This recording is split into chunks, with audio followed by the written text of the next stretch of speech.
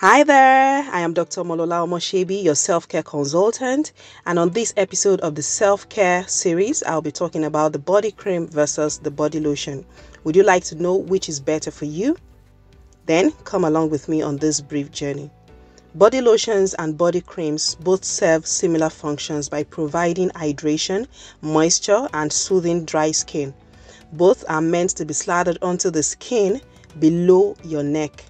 Emphasis on below your neck, so not on your face, to keep you moisturized, and they are pretty interchangeable when it comes to the end result because they contain similar ingredients. However, there are a few key differences between the two body care staples. First, let's look at body lotions. Lotion usually contains humectant like glycerin, skin-soothing emollients, and occlusive ingredients that absorb into your skin. Many also contain soothing and skin barrier fortifying ingredients like vitamin E. Humectants in lotions help provide moisture, while emollients make your skin feel smooth and fill in cracks and crevices to reduce rough texture. Occlusive ingredients trap water in the skin by limiting the amount of water that can evaporate from the skin's surface.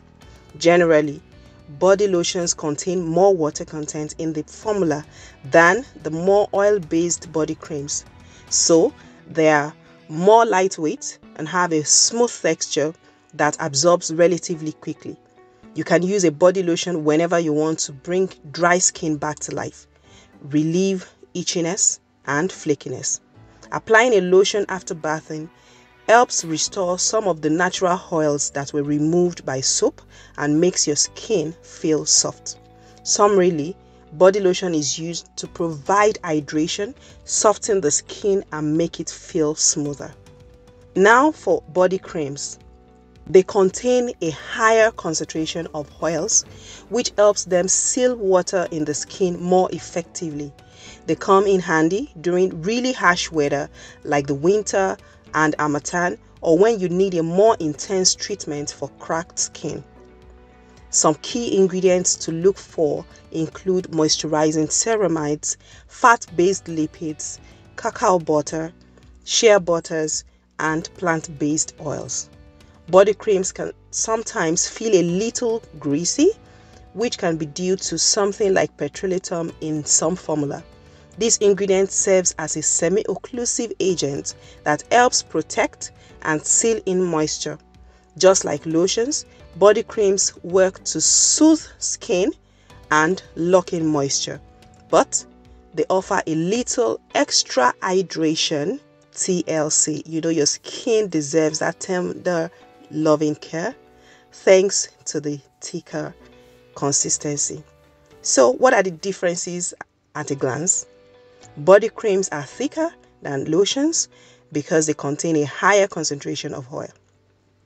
Creams are also usually packed in jars because the consistency is thicker, whereas lotions often come in a pump bottle. Lotions tend to absorb faster, while creams feel heavier and take longer to rub in. In conclusion, if your skin is extra dry, you should choose a body cream instead, as the thickness will help lock in more moisture. Body lotions are better for oily skin because of the lightweight consistency.